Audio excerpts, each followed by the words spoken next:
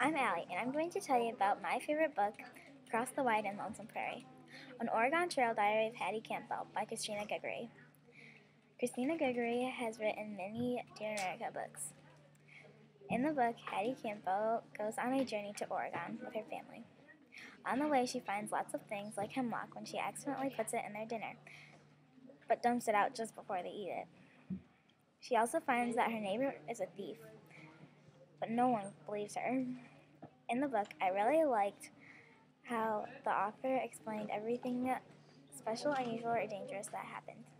I recommend this book because it is really interesting and you want to keep reading it once you start. It has lots of surprises and tons of details. If you like historical fiction or Dear America, this is the book I would recommend for you.